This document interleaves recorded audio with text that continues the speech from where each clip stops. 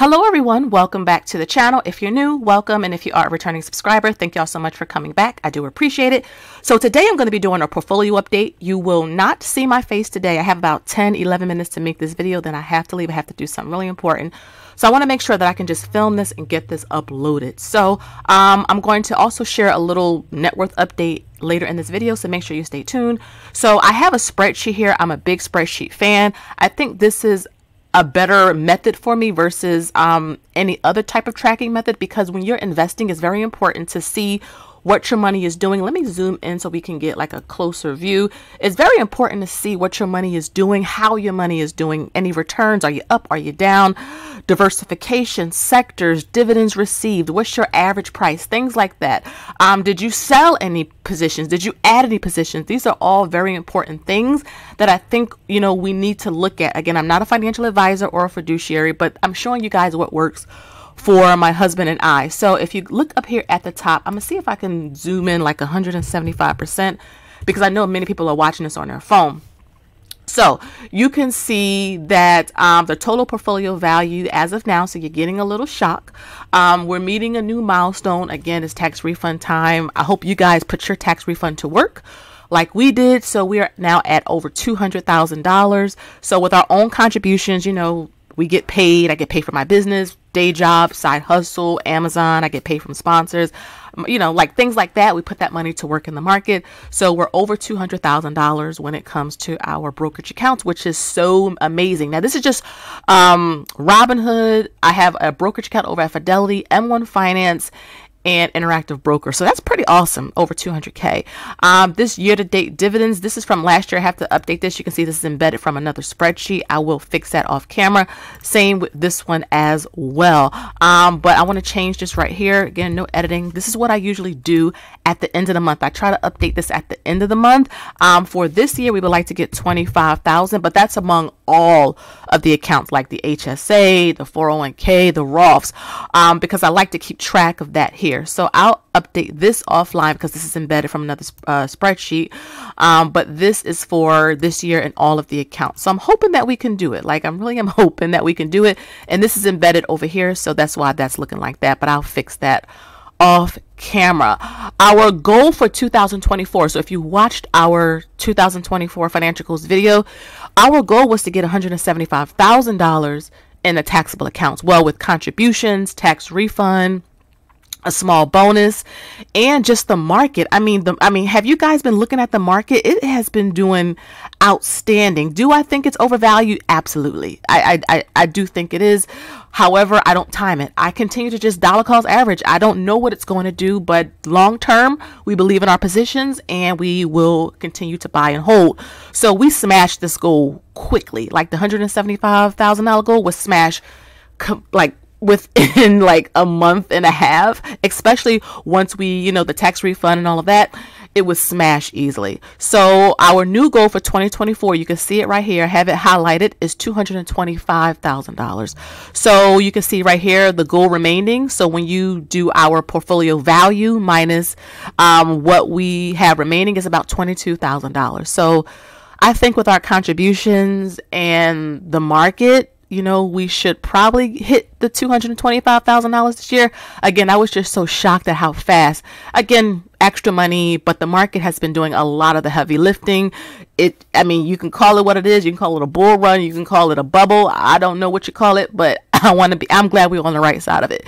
And then you can see like our 2025 goal is $300,000 to get these brokerage accounts, because this is our bridge accounts for early retirement. And let me move this over a little bit so you can see. And then we have our 2027 goal, which is to get to $500,000. But again, you can't get to $500,000 if you don't hit 200,000. You just take it step by step. You take any extra money that you have coming in and you try to do things with it that's going to move your finances in the right direction. A lot of people don't do that. And when you don't do that, you don't see your money work for you. And so this is just seeing all of our positions that pay a dividend here. Now, not every position we have in our taxable accounts pay a dividend, right? So Amazon does not pay a dividend. So I don't think that's even listed here in Interactive Brokers. Oh, it is here. I don't know. It does not pay a dividend, in case you guys did not know. So there, I know I'll get a question. Well, do you know, every stock pay a dividend? No. This is why it's so important to do your research. One of my favorite websites is stockanalysis.com. Let me bring that up real quick. So we are here at stockanalysis.com. They do have a paid version you can use, but I use the free version.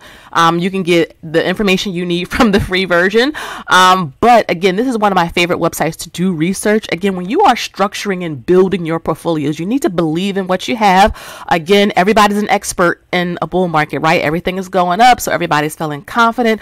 But those of us who was still investing when the market was red in 2022, the first half of 2023, I mean, you guys are watching the videos. You know, there was no panicking going on. This was remembering the strategy here. This is remembering long term. We don't buy high and sell low. That's not how you invest. You buy low and you sell high. And so you can see Amazon does not pay a dividend. So that's why I like this website, because it'll tell you, well, this stock pays a dividend, this stock does not.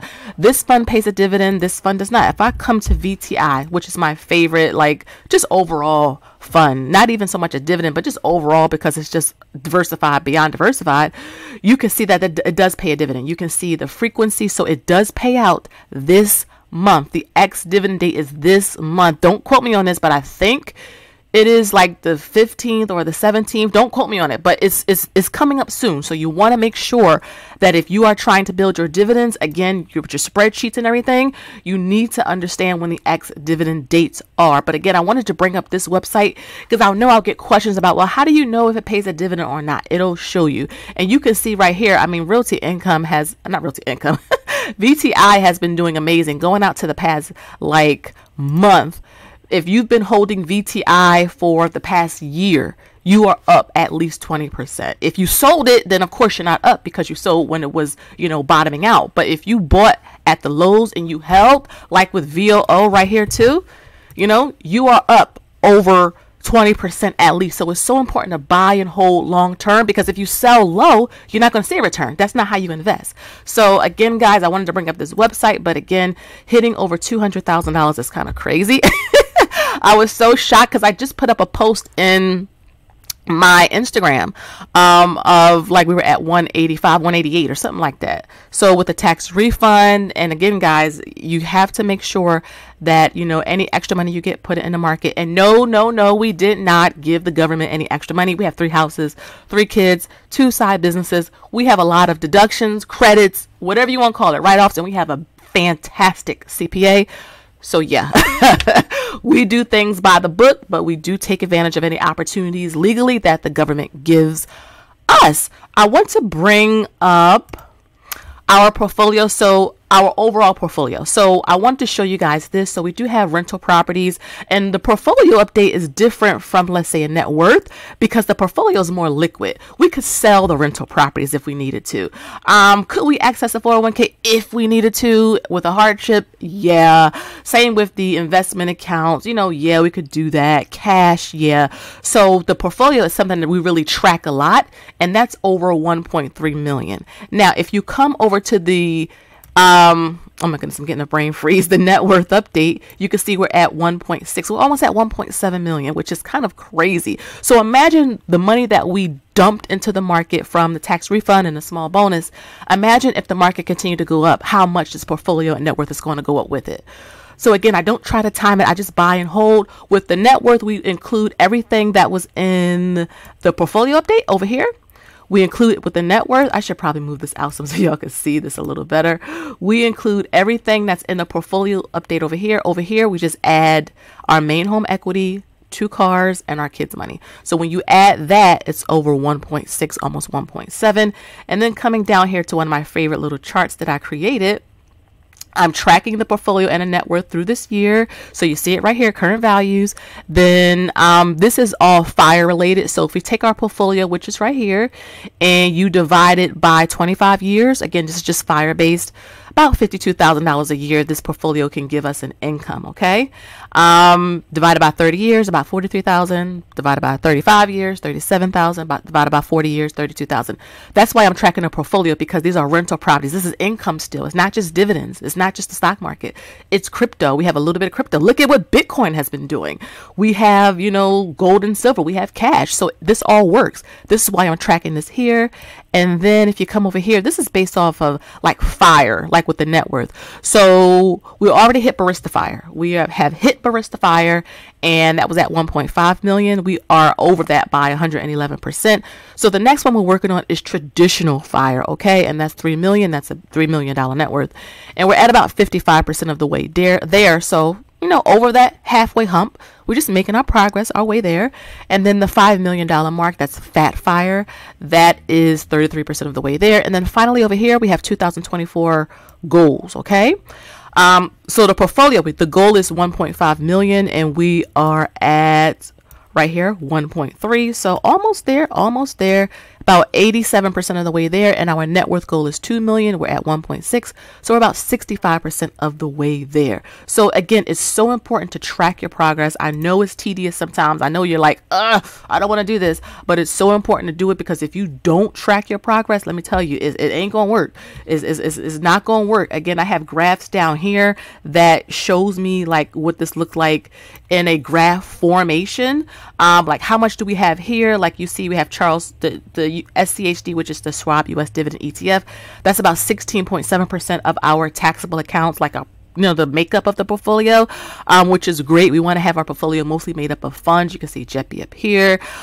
You can see QILD over here. And then if you come over here to like breakdowns, in terms of sectors, you can see it's a little wonky. It's not letting me move it over right, guys. But you can see that says cash, energy, healthcare, consumer staples, financials, and real estate.